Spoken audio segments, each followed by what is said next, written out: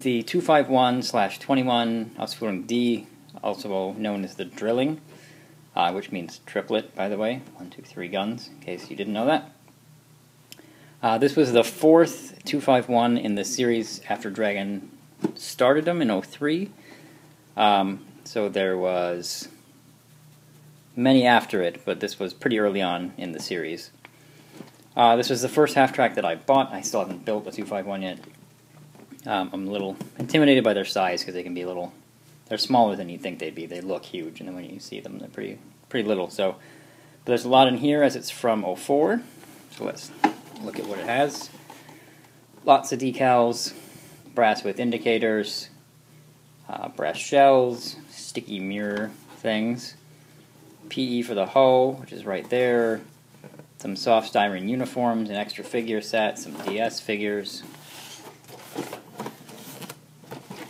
Here's just some renders of the gun assembly.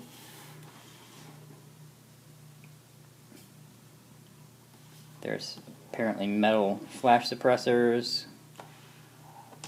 They're talking about the Easy Link tracks, which are the precursor to Magic tracks. The instruction sheet is pretty standard looking. It's a little shorter than we're used to. There's a number of things not used, like this is a rather large sprue not being used, or a large amount of that sprue is this. Again, they were starting to pick up speed with their 251s when this was released, so.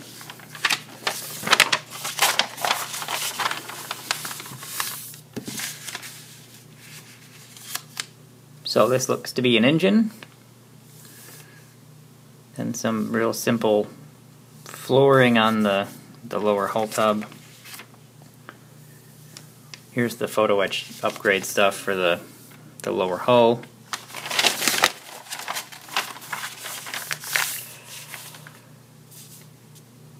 There's the suspension elements for the front, like truck wheels. Pretty simple wheel and stuff assembly going on here, nothing terribly complicated, mostly two halves. Here's the driver stuff for the front. There's multiple seat options. I know there's some photo etch stuff, probably some just standard plastic thing. Here you go. So you've got your little old school 80s lawn chair wicker kind of weaving, which is brass, and then that goes onto the plastic piece. There's the actual dashboard. So here you've got floor, driver compartment, dashboard going on to a pretty much completed suspension by step 7. Now these are the hull sides, which I hear a lot of people say are sort of the dangerous parts. These are perhaps ammo containers, not real sure what that is yet. Some little fiddly photo etch brackets there. But here's a rather important step. So you've got these sides going into here, and then here's your upper hull, and there's the two types, the early and the late. I think the main difference is you've got like a 2-piece opening hood, and then here you've got like a 1.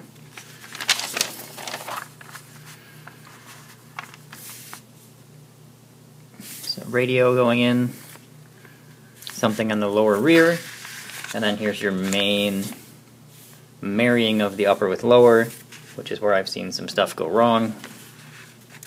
Fire extinguishers and stuff in the rear doors.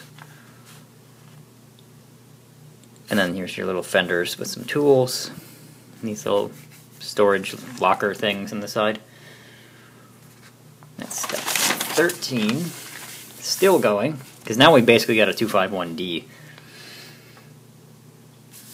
Here's a little MG on the back. Here they're telling you about the tracks. Now we start the gun. So it's got this big conical shaped mount. I don't know how tiny these little parts are, but it looks pretty intense. Like any kind of gun assembly would be.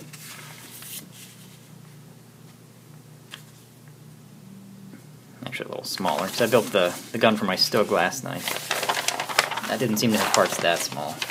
Okay, so 16. A lot of steps in this thing.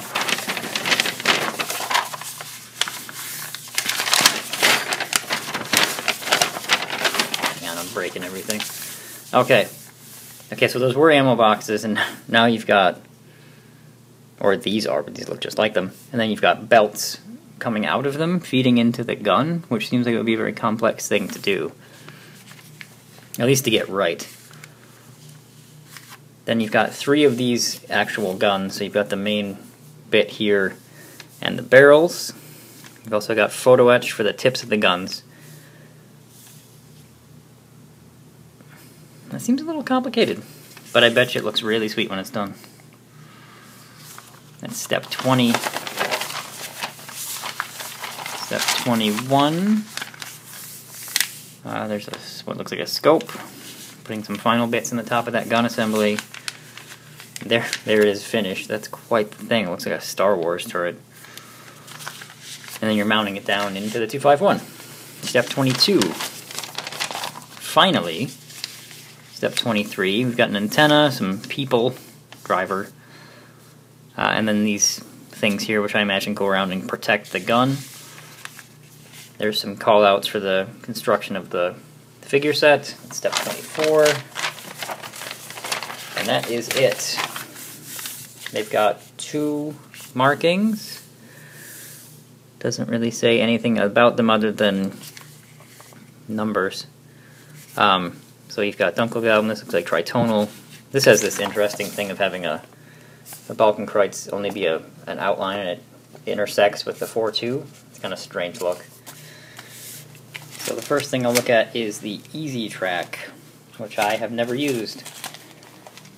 The precursor to Magic Track. These are very small. They're actually hard to differentiate from each other in there. They're just little things, and then this bit holds them together, kind of like Sherman pins by the look of it. That will be interesting. There's some small stuff. The rest of the Dragon card in there. Let's see what we have here. We have soft plastic uniforms, which aren't labeled as DS, but are very similar, just a gray version of that. So we've got a folded up shirt and some boots. There's photo etch for the bottom, the lower hull pieces. There's a lot of decals. You can pretty much number it anything you want by the look of that.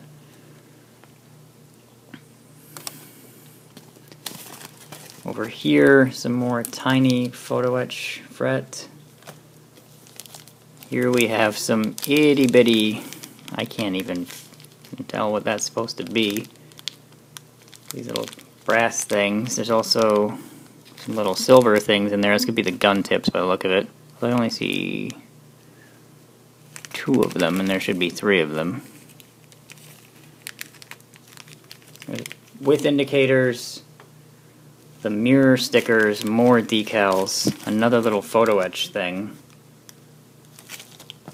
some clear parts, more markings for license plates, I believe, and then a sheet of divisional markings. It's kind of a lot of stuff. Then there is the DS figures, which come with most of these older 251s.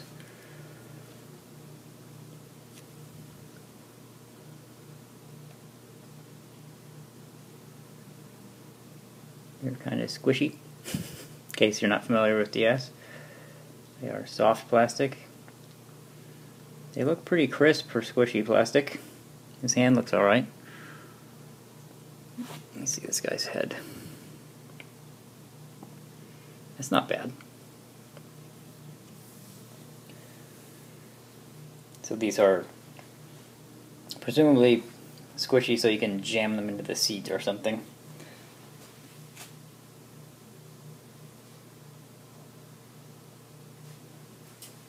Then I'll jump right to the figure set that comes with it. For whatever reason, in orange box fashion, it comes with this Achtung Jabo figure set, which is kind of common and kind of cheap. but we'll look at it anyway. There's their heads.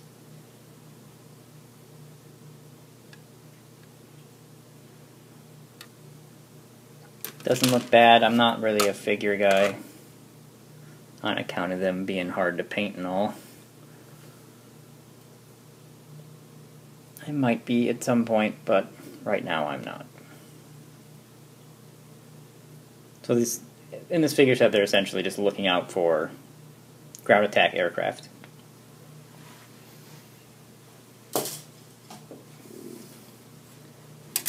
So sprues. These are going to be primarily probably just 251D sprues. The upper hull, now this would be the version with the two separate pieces that open left and right for the hood, or whatever you call it in whatever country you live in.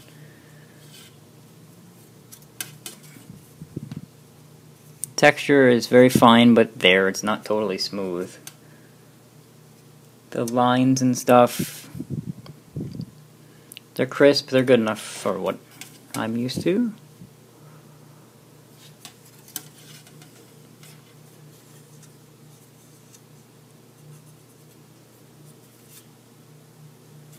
Looks good to me. Here we've got these storage areas that go on the side.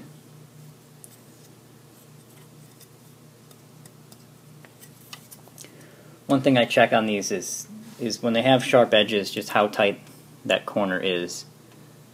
Like, there's kind of a sweet spot of it's sharp enough, but has a little bit of a bevel to it. These small parts are pretty good. I don't know if I like the clamps on there. But seeing as this dates from the mid-2000s, it's going to have slightly simplified tools. Imagine you can pose these open, and you've got hinge detail there. These parts are very nice.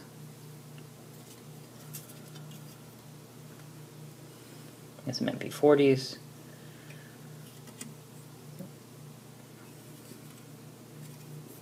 There's the fenders.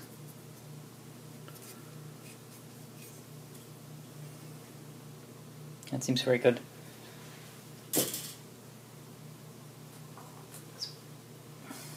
Here we have,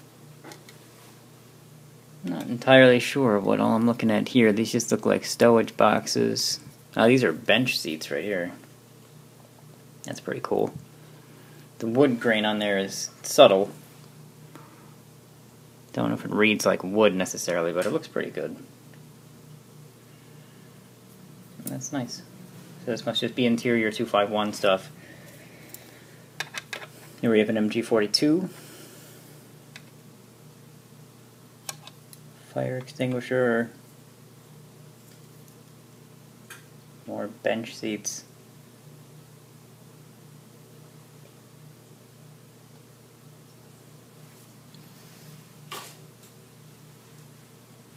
So this is the other upper hull piece.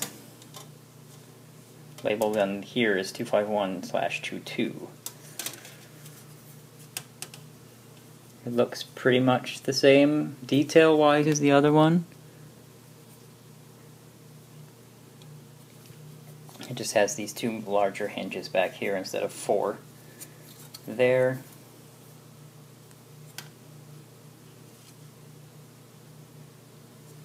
We have another figure in here.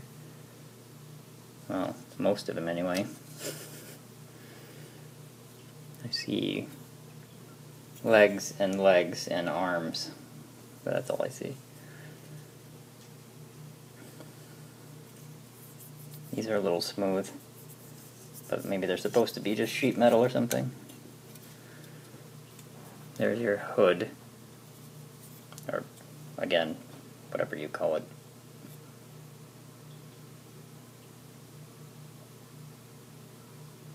That's very clean right there. It's pretty impressive.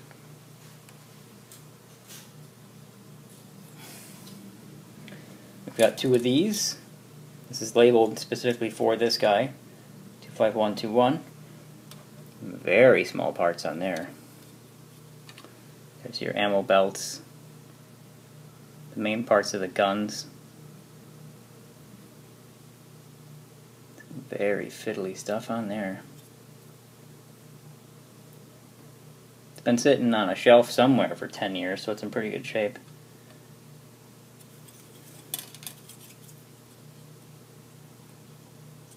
Yeah, nothing wrong with any of this. It's got a lot of these knockout marks, so it's pretty modern style.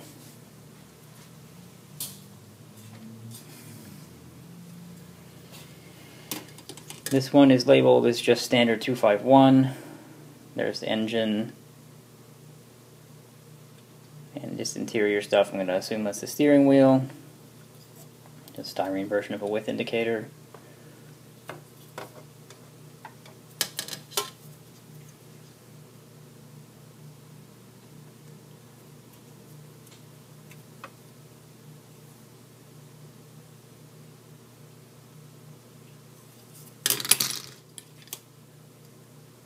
MG mount, there's an MG34. Yeah, all this stuff looks a little bit spongier than you would see on like a brand new kit, but not much, just a little bit.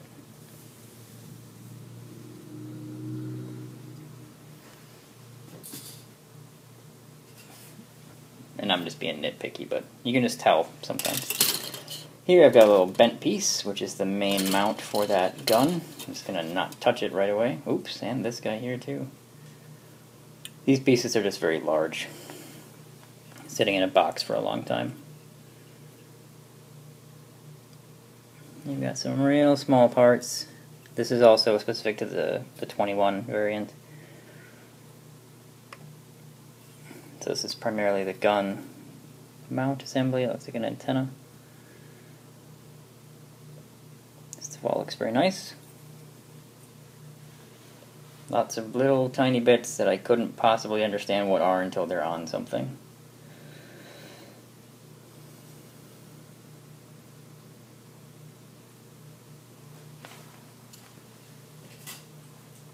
So we then have two of these. So here is another version of tracks. So we have an option for two types of tracks in here. And then this is basically the same kind of track assembly anyway. The larger pieces go to the little smaller piece, the pad. Oh no, the other ones were quite a bit different actually. I think the other ones connected each piece like you'd have them here, here, here, and then they connected on the outside, it looked like anyway. Not sure. But they are fiddly. For comparison, the early Panzer IV tracks are about that wide. So, but those are the other track option. Here's the front wheels of the truck part, which looks like it's in two halves. One half already having the hub detail in it. There's your sprockets, and then your wheels. Two types mainly. They look pretty okay.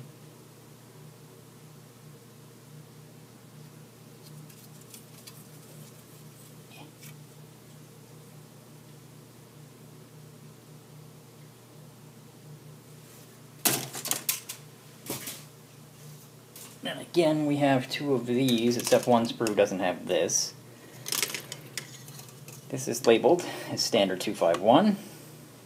You're going to have a bunch of probably standard suspension stuff. Here's your swing arms. There's a 98K by the look of it. Jerry cans, the seat with the detail already in the back, some more small arms.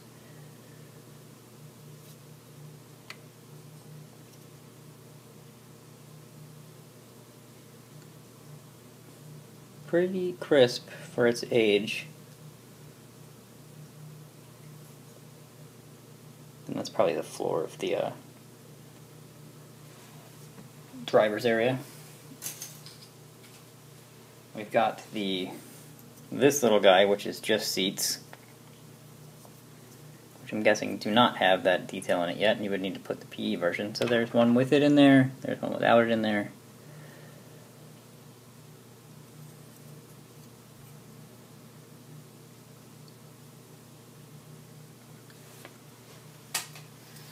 Here's our little hull tub, which I'm always shocked by how thin they are on a 251.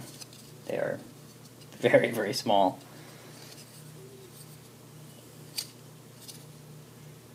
Detail seems pretty good. Again, maybe not quite up to what I'm used to, but pretty close. And when I say what I'm used to, I mean just current Dragon molding. Just a little bit softer than that.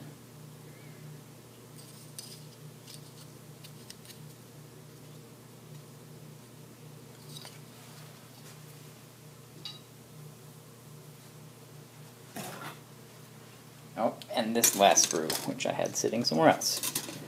Here's your hull sides.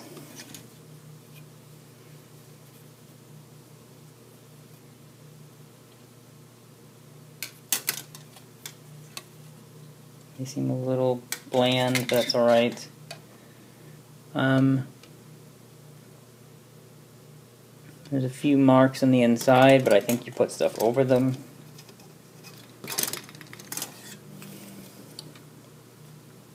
There's a lot right there. Hopefully you don't see that too much. Is that the dashboard? Yeah. You would never see that other side of it. This little MG shield. An axe with a really crappy clamp. I don't care for that at all. More benches. Again with nice wood grain on it.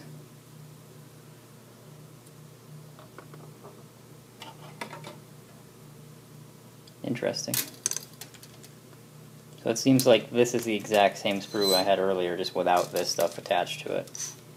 Overall, I'm pretty impressed with what's in here. I really like these 251 kits. They come with so much stuff. I'm really not going to know until I just jump in and build one of them if I really like them, but it's just a lot going on with them, and I just slowly keep getting pulled towards 251s. I don't want to. I used to hate them before I knew much about them, and the longer I'm into this stuff, the more I like them. They're attractive to me.